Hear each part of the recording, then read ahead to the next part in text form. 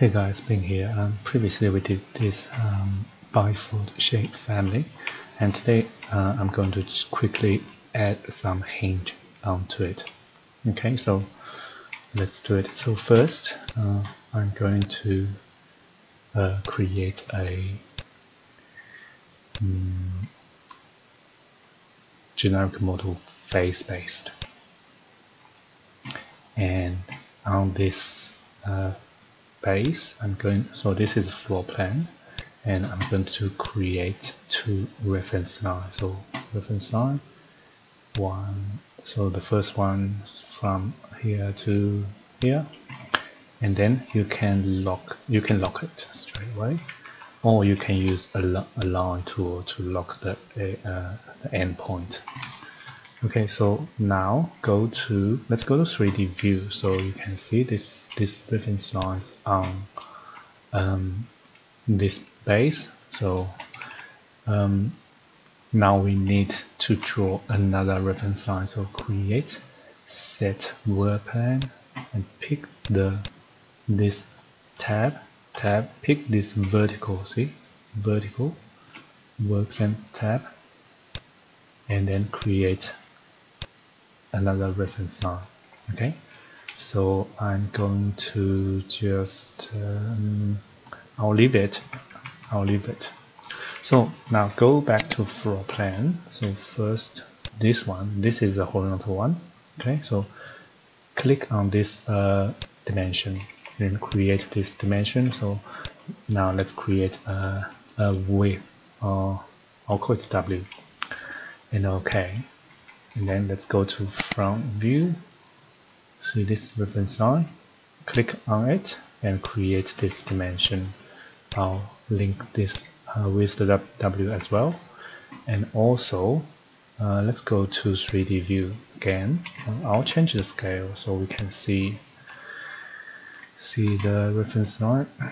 And then we're going to add an angular dimension. Okay, so but before that, set work plan. So make sure you pick the vertical work plan of this reference line and dimension DI angular. So tab this, and you probably need to click on here because you don't want to click on this face of this base. And then I'm just going to drag it back. Okay, so now let's create a angle parameter. I'll call it A. Okay. Actually, I'm going to make it instance. Okay, so instance. So let's have a try. So if I change the width to maybe 50, yeah, good.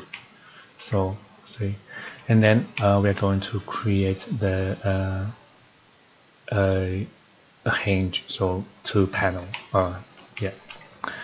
And before that, because we're going to use sweep, so it's easier to have a profile. So let's create a profile. So create family profile, open. So now I'm going to just draw some line. You can make it parametric, but in this exercise I'm just going to make it, I'm not sure, maybe 4 mil, maybe 100.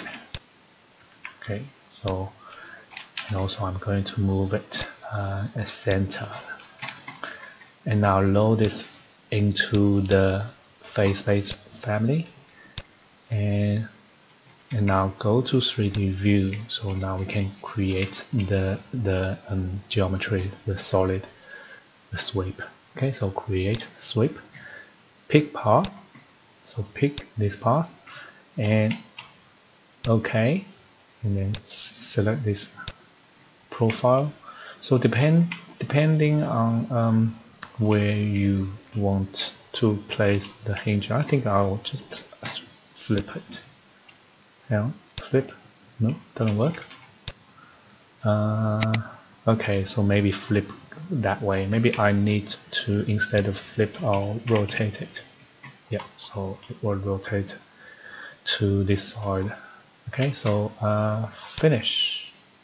So it's being placed into this face. So now I know when I place this hinge onto my panel, it will go into the panel. So the issue will be, so HL, if I'll just give it a material. Okay, so you can create a material parameter if you want to, but I'll just change the color, change the material here. So I'll use this color and shade. Oh, sorry, I forgot to change the shade color. So go graphic, use a render appearance. So, okay, so shade. So you will see, because the face of this hinge is overlap with the base, so you will see that these, see this. And to avoid this, I'm just going simply, I'm not going to create a void. So I'm going to just edit this. Where's my edit family? Here, edit this profile, and I'm just going to move it by 1. Okay, so and load this back into that hinge family. And okay, so now it's like it's 1 mil above the face. Should be enough. Okay, so this one is finished. Now another one here. So create, swipe, pick path here. Okay, profile. Oh, this one's interesting. Maybe 90 degree. No, maybe negative 90 degree. So finish. Okay, and also I'm going to just use this material and just copy paste it. So now this is it, a very simple hinge. So now I'm going to load this into the panel. So you can place this onto the face. So I'm going to use space and then rotate it. So place it, and looks like I lost the material. No, that's fine, because I think it's the default material in this family is different to the one we just edit. So it's okay. So what we can do is go to, or maybe I'll just create a material parameter. So it's easier. Select these two and let's just create a material. So okay, load it back, and okay. So now if I select this one, we will be able to change the material. So I'll just change the color again. Okay, and okay. So now we need to just relocate this. So go to left, and where is it? Here. So I'm just going to move this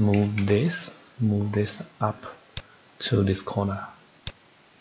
Okay, so let's go back to 3D view and select this family, and see here, because we create this angle parameter. So we're going to load this, because I know if I go to left, so you will see this angle is B. So select this family, and I'll link this to angle B. So you will see it will match this the angle between these two panels. So if I change the angle, so you will see this hinge will still match. Yep. So now I'm going to go to front view, and I'll just align this hinge to the center reference line and then lock it. Okay, so now Actually, I'm going to create another 2 reference plane on each side and then dimension it. So, and I'll create a new parameter, call it maybe hinge offset, and okay. So now you can select this hinge, CC, copy, and align this to this reference line. And sorry, one more, CC, AL, align, and lock. So if I go to 3D view, so now we have 3 hinge, and if I change and how, so you can still change the size. For example, if I change it to make it smaller, so see, and let's try if I change the angle 45. Yep, still 80. Yep, 10, 0. Good. So change back to 30. And if I change the width of the panel 1500, yeah, so it will follow that panel because we have that parameter set for the offset of the hinge. And also, so if you can depending on the width of panel. For example, this one, I think when it's smaller than 1 meter, I don't want 3 hinge. Maybe I only need 2. So what we can do is we can select the middle one and add a visibility parameter. So for example, I'll call it mid hinge. I'll use type is fine, and okay. So now go to family type. So middle hinge, we can just give it a formula. So we'll call it with larger than 1 meter, for example, and apply. So now if I turn the preview visibility on, so we will see if I change the width of this panel, so maybe 900, so you will see we only have 2 hinge, and if I make it 1200, so we will see 3. Okay, so that's it. Very simple exercise. Yeah, I don't want to like make it too, because this is quite, actually you don't really want to model every, all the detail, very detailed, just to indicate, oh, that's something, connect something there. Okay, so if you have any question, please let me know. I'll see you next time. Thank you. Bye.